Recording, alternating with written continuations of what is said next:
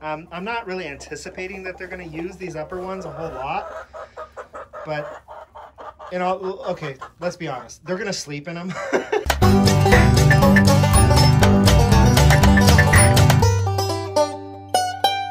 Hey y'all, it's Chris with Rockin Farm, and it's time for another little bit of a chicken video, I guess. So currently I have 27 chickens, 25 laying hens and 2 roosters in that chicken coop. When I built the chicken coop, I just built it out of pieces that I had, you know, 2x4s that I had, and I had some nice long dimensional lumber. But I built it just not necessarily to spec. I just knew I wanted a lot of square footage in it, and I knew I wanted a lot of linear footage on the roosting bars. I built it for what I knew I was going to have at the time, which was roughly 25 chickens. Well, now we're going to be closer to 55 because I've got another 27 chicks, or I guess we can call them pullets and baby roos, over here in this grow out pen that I just showed you guys a while back. And what I need to do to get that chicken coop ready to double the size of the flock is add roosting bars, add nesting boxes, and kind of reconfigure the coop just a little bit. So that's one of the things that we're going to be working on right now. I built a new nesting box out of a dresser drawer or a desk drawer that I had laying around. I just put a divider in it and threw a lip on the front of it, and it's a great double nesting box. I've already got the triple nesting box in there. I've got the buckets up on top that they literally never ever use. So I'm probably just going to do away with those buckets and then put the 2 new nesting boxes in here. That'll take me up to a total of 5 nesting boxes for 50 hens, which is probably not enough. But right now I have 27 hens using 3. So, you know, I mean, if I have to find a place to add more nesting boxes, I will. I may just leave the buckets up there, and if they decide to use them, great. If not, oh well. Because that's one of the things I've discovered about chickens anyhow. If you give them 1 nesting box, they will all use the same nesting box. If you give them 4 more nesting boxes, they will still all use the same nesting box. It seems like 90% of our eggs are found in 1 box, and then we'll find the rest of them in the other 2, and some on the ground. So I'm giving them 5 very nice nesting boxes, and then we're going to start looking at what we need to do to add more roosting space. And just start getting this coop ready for when these guys hit, you know, right around week 15, 16, 17, and they've got some size on them and they're ready to go in with their big sisters.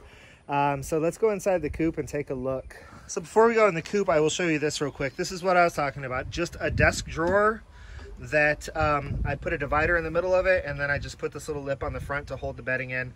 So ample space. It's roughly 1 by 1 by 1, and it was free. It didn't cost me anything to put together that nesting box. Now in the coop, we have our girls with their bad habits. I'm pretty sure they laid a while ago. They just like to lay in the nesting boxes, and I have to come kick them out every once in a while. But that's the other nesting box that I have. That was a cabinet, like an old kitchen cabinet that I was able to divide into 3 parts. So I'm going to take that nesting box and move it over here, put the other one right alongside it, and then I've got the roosting bars there, 1, 2, 3. We're going to try to come 1, 2, 3 across this way. So it still leaves a lot of space for all of the birds to jump down into without any fear of knocking themselves unconscious on another set of roosting bars. Got some work to do, and we'll see how this goes. The other thing too, that nesting box right now is right in the way of, I want to put 2 more doors out the back of this coop that will go to 2 additional runs.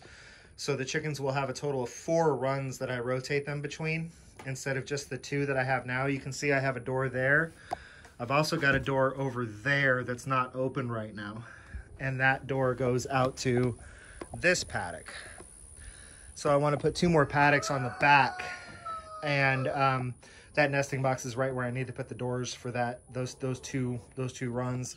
So this is something that needed to be done anyhow, and we'll just kind of get to it and see where we end up. All right, so have y'all ever noticed that sometimes when you're working on a project, it just kind of takes its own direction? So I put that little nesting box in that I told you that I just built. I showed it to you on top of the little Guinea's feed cover. Curious chickens.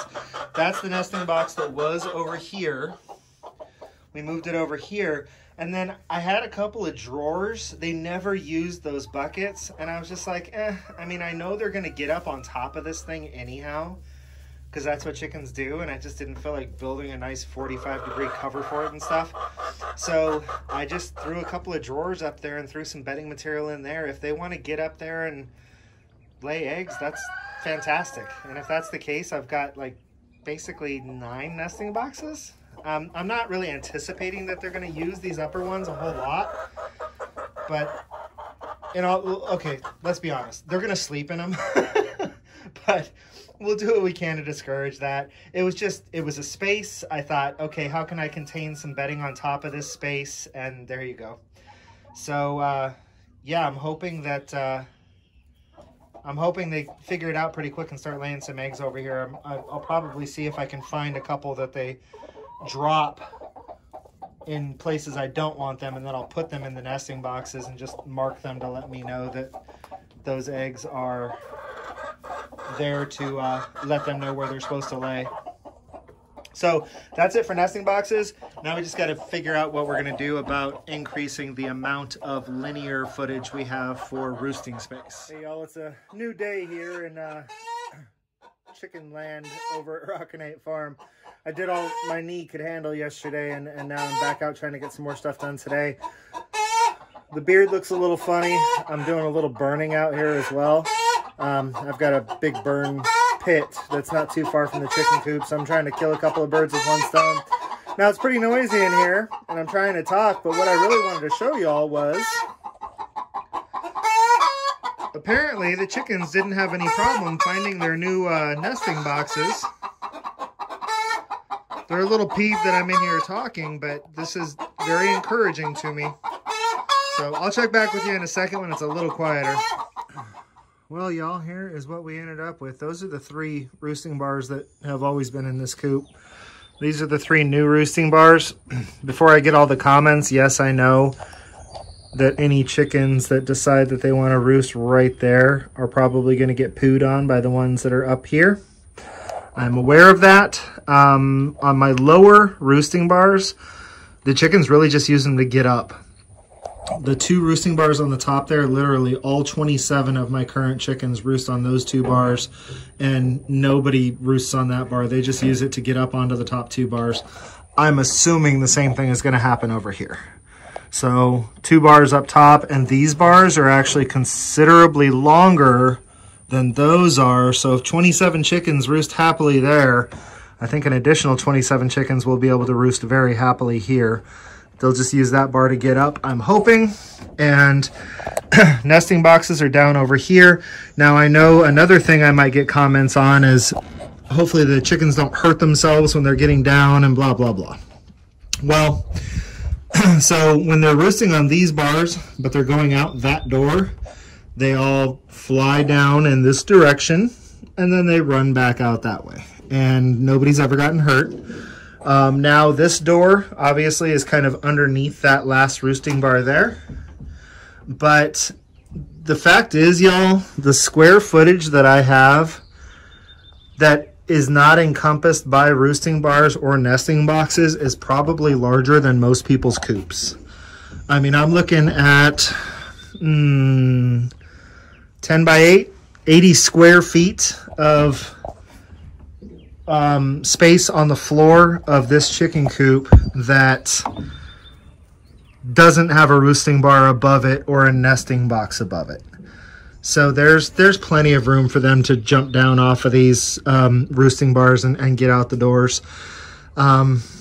So yeah, that's it. I mean, I would have to say that by and large, the coop is ready for the new girls to get a little bit bigger and join the rest of the flock here.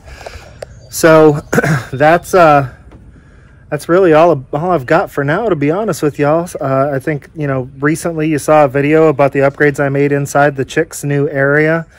These are the upgrades that I've made here. So I think as soon as they get big enough where they can kind of fend for themselves, I'll sneak in here at night and try introducing them.